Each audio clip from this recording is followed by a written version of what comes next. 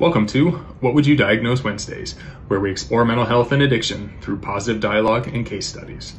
This week we have Roger. Roger is a 63-year-old male who was diagnosed with schizoaffective disorder in his early 20s.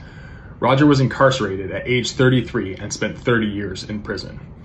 During prison, he found comfort in the daily routine. He was med compliant and well behaved. After being released, he felt overwhelmed acclimating back into society.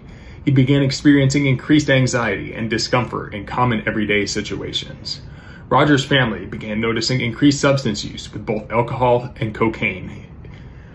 It appears that Roger is beginning to decline cognitively, but has very little insight towards this.